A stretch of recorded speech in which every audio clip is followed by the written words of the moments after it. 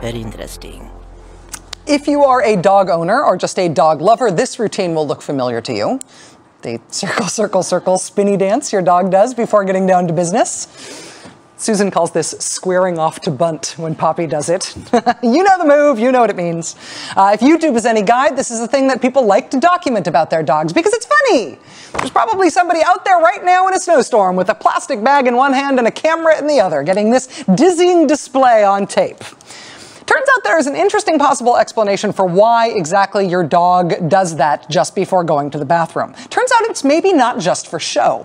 A team of scientists out of the Czech Republic and Germany has discovered that dogs have a directional tendency when it comes to doing their business.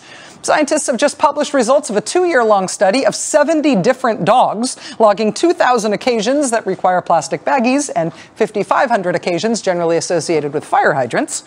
Their findings have now been published in the journal Frontiers in Zoology. They found that due to dogs' extraordinary homing abilities, turns out they prefer to excrete with their bodies aligned along a north-south axis. Which means, if these scientists are correct, that dogs are spinning around because they are aligning their butts to the Earth's magnetic field. And dogs favor a north-south direction for pooping.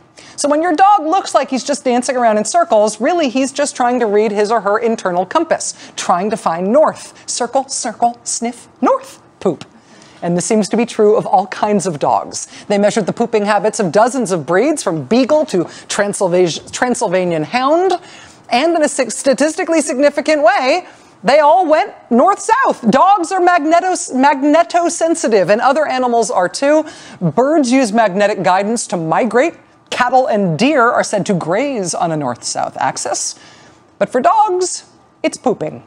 So if you're ever lost out in the woods with your dog on a starless night and you need guidance, or if you ever just wanted to know, there's a scientific paper for that.